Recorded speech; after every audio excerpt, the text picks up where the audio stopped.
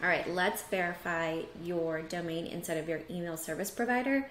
So my actually my email server or email marketing software is ConvertKit. So you just go to settings right here, top right, and then go into email under settings. And then mine is already verified, but you're going to add a verified sending domain. And then it should give you these 3 types. So 2 CNAMEs and a TXT record. You're going to log into wherever you have your basically like domain hosted. For me, it's NameCheap.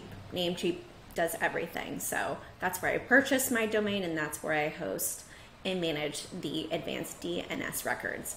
So under advanced DNS records, after I clicked manage on the litchfieldmedia.org domain, basically what you're going to do is you're going to add a record if you haven't done so already.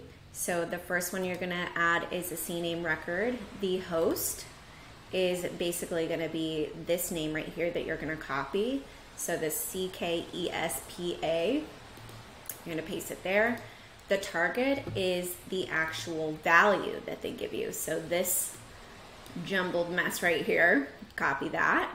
And then you're just going to click check, save changes. I leave it on automatic. And you're going to repeat the process for the second CNAME record, which is this one. And then for the TXT record, you're going to just scroll down to TXT. The host is this name right there. And then the value is this right here. You're going to copy that and then check, save changes.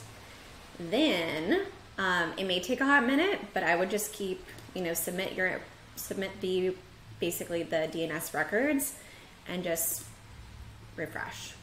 And it should show like a verified green check mark like this.